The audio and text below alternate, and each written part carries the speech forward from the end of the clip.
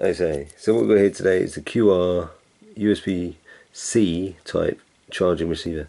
So the idea is the charging port goes into the bottom of your mobile phone. You then attach this to the back of your phone. Okay, so a bit like this on the OnePlus 3. So what we do is put it in the USB-C port. You then connect that to the back of your phone like that, so you can stick it down. I'm not going to stick mine down because I'm going to put a case into it.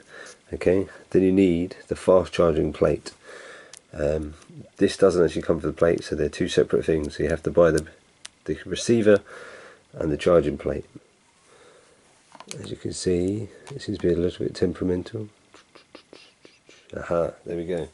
So you can see it's charging the red light, and we've got the icon. Okay, so the only thing that I'd like to know that it does is whether it works with a case. So as you can see, the charging port there has got a little lip, so you have to make sure if you've got a case that it goes in there.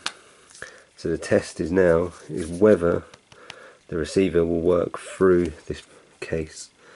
So let's give it a go. Charging. And there you go, so it's charging, so it does work through a case.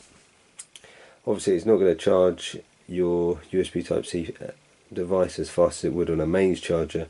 More about convenience, about being able to pick it up and put it back down again.